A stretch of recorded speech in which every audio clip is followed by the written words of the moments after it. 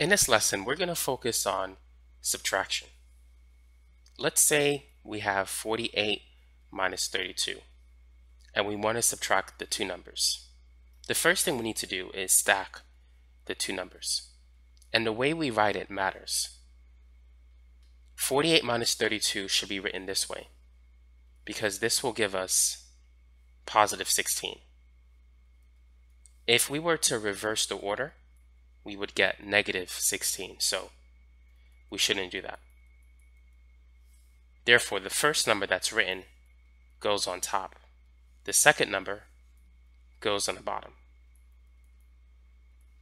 Now, to subtract it, we start with the first column on the right. 8 minus 2 is 6, and then we move on to the next column on the left. So we start from the right and move to the left. 4 minus 3 is 1, so we get the answer 16. Now let's work on some harder examples. Try this one. What is 63 minus 28?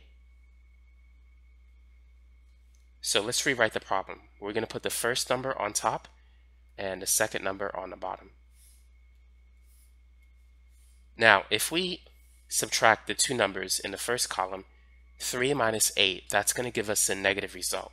So that's not going to work, because we have a large number subtracted by a smaller number. We should get a positive result. What we need to do is borrow a 1 from the next column. So we're going to borrow a 1 from 6. 6 minus 1 is 5. And now the 3 is going to become 13 because we borrowed a 1. And so we're going to push that 1 next to the 3, making it 13. So now we have 13 minus 8, which is 5, and then 5 minus 2, which is 3. So the answer is 35. And you can confirm that with a calculator. 63 minus 28 is 35. Now let's move on to the next example. Let's subtract 146 by 28. Feel free to pause the video and try this problem. So let's rewrite it like this. The first number goes on top and the second number will go on the bottom. Now 6 minus 8 will give us a negative number, so we're going to borrow a 1 from 4, and the 4 is going to become 3. And we're going to put the 1 next to the 6, making 6, or transforming 6 into 16. So now we have 16 minus 8, so that's going to be 8. 3 minus 2, that's 1. And 1 minus nothing, or 1 minus 0, is 1. So the answer is 118.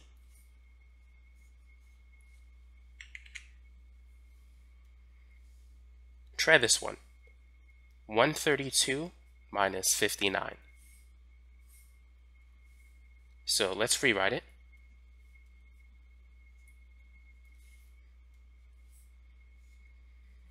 Starting with the first column, we have 2 minus 9, which will give us negative 7. We don't want that. So let's borrow a 1 from 3. So 3 minus 1 is 2. And let's put that 1 on a 2 to the right, so the 2 becomes a 12. 12 minus 9, that's 3. Now 2 minus 5, that's not going to work, so we're going to borrow a 1. This 1 becomes 0. And the 2 now becomes 12. So 12 minus 5 gives us 7. So the answer is 73. And if you want to confirm it, you could simply add these two numbers to see if it will give you the first number. So if we add 59 and 73, we get 9 plus 3, which is 12. Carry over the 1. 1 plus 5 is 6, 6 plus 7 is 13, and it does give us our original number. So that tells us that 73 is indeed the correct answer. Now let's move on to the next example. 435 minus 186. Go ahead and try that. So let's rewrite it.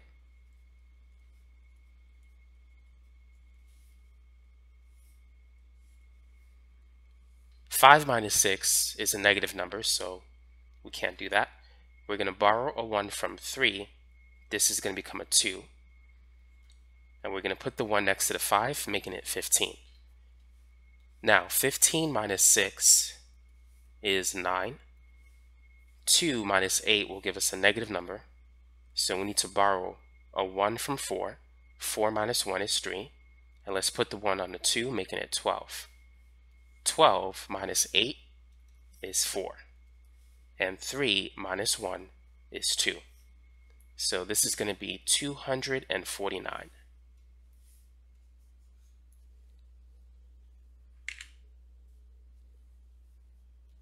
Now this one is going to be a little different. 506 minus 39. Go ahead and try that one.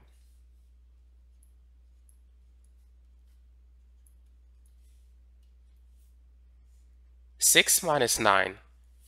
This is going to give us a negative number, so we need to borrow a 1.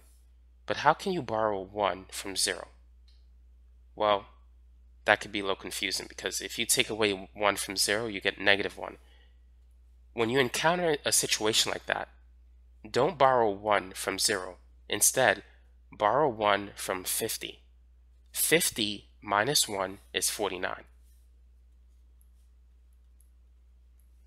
And we're going to put the 1 on the 6, making it 16. So now we have 16 minus 9.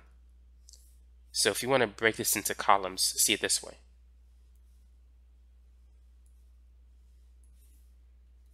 So 16 minus 9 is 7.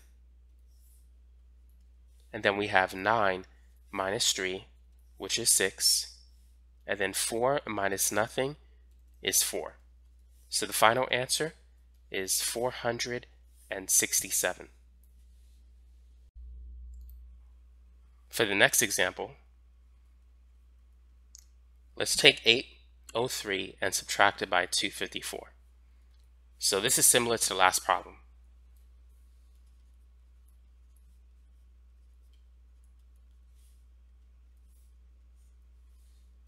So 3 minus 4 is not going to work, so we need to borrow a 1. We can't borrow it from 0, but we're going to borrow a 1 from 80. 80 minus 1 is 79. And now we're going to put that 1 on the 3, making it 13. So now we have 13 minus 4, which is 9. 9 minus 5, that's 4. And 7 minus 2 is 5. So the answer is 549. So that's what you can do if there's a 0 in the middle. Now what if there are two zeros? So let's say we have 6007 and we want to subtract it by 2548. What should we do here? Well, first, let's begin by lining up the numbers. 7 minus 8 is negative 1, so we need to borrow 0. So instead of borrowing, we need to borrow 1. Instead of borrowing 1 from 0, we're going to borrow 1 from 600. 600 minus 1 is 599.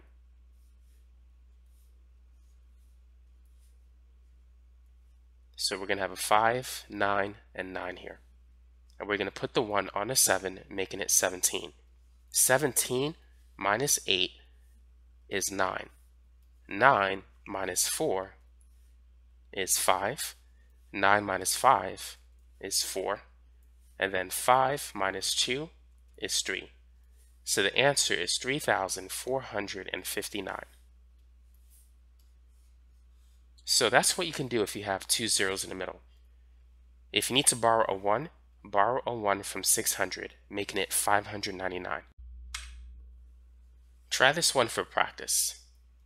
5,036 minus 2,458.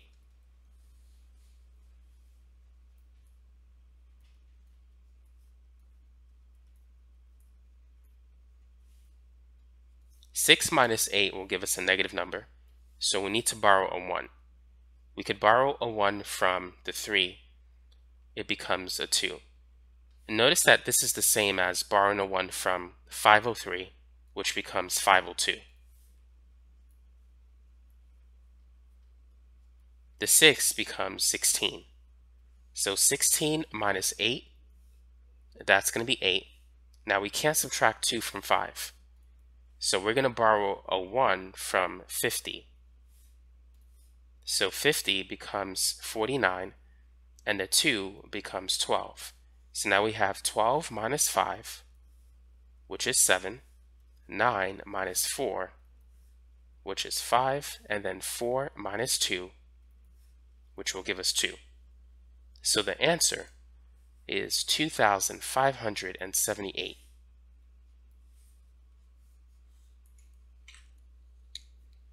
Now for the next problem, we're going to have a number with 3 zeros.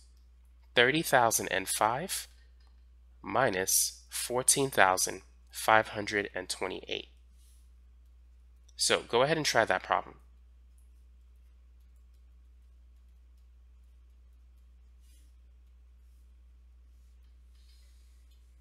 So 5 minus 8 will give us negative 3.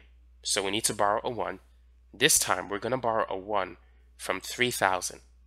3,000 minus 1 is 2,999. Now let's put the 1 on a 5, making it 15. So 15 minus 8 is 7. 9 minus 2, that's going to give us 7. 9 minus 5 is 4. And then 9 minus 4 is 5. And 2 minus 1 is 1. So the answer is going to be 15,477. Now let's try one more problem. In this example, we're going to have 2 non-consecutive zeros in a large number. So 80,603 minus 32,756. So let's go ahead and begin.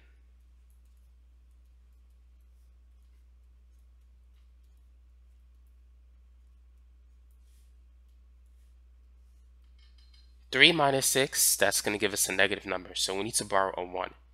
We can't do it with 0, so we're going to borrow it from 60. 60 minus 1 is 59. And let's put that 1 on a 3, making it 13. 13 minus 6 will give us 7. 9 minus 5 is equal to 4. Now 5 minus 7 we can't do. That will be negative 2. So we need to borrow a 1 from 80. So we're going to change it to 79. And that's going to make the 5 15. So 15 minus 7 is 8. 9 minus 2 is 7. And 7 minus 3 is 4. So the answer is going to be 47,847. So that's how you could subtract two large numbers that contain a lot of zeros in the first number.